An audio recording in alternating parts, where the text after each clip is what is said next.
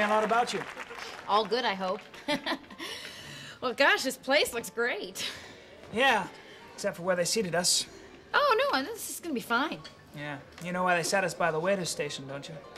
Oh, I just think they're real busy. It's because of me. Come again? Please, Cynthia, you're not that naive. Look at me. Isn't it obvious? I'm an Octoroon. A what?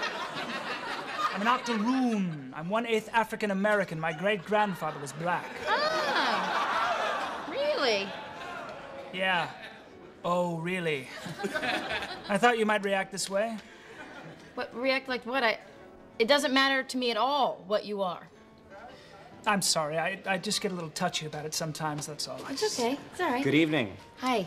Our specials tonight include a broiled swordfish in a Mandalay sauce. That's a light cream and dill dressing. Don't you think I know what a Mandalay sauce is? You just assume from my appearance things have to be boiled down to simplest terms, don't you? I bet you don't do that for all your white customers. Blair, please. No, sir. Actually, I do it for all the customers. We'll have the swordfish Mandalays for 2. Do us a favor and don't spit in it, please. Very good, sir.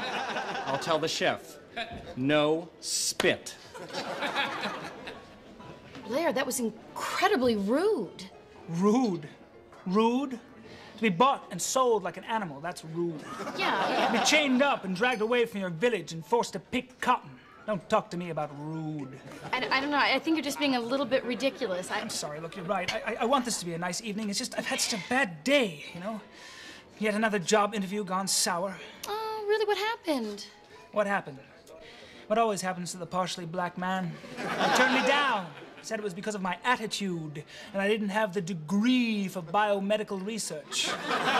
Everybody knows that's just code for Octoroon on the premises. Run for your lives. Ah, yes. You know how it is, my African brother. Fight the power, million-man march. I beg your pardon? I bet they've kept you here for years in this menial position, supporting a family of 8 as a bus boy. No, they haven't. I'm putting myself through law school. Oh, really?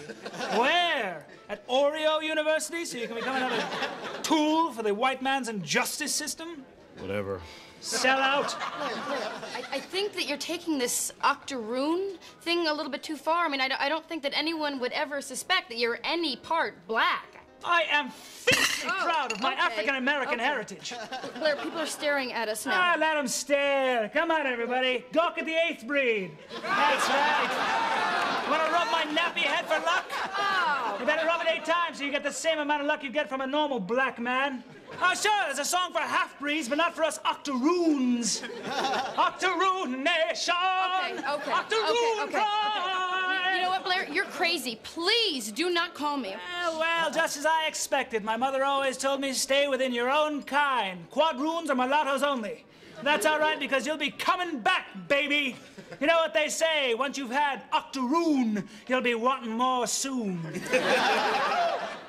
Sir, I'm gonna have to ask you to leave. Of course. Someone speaks the truth and it's bug off buckwheat.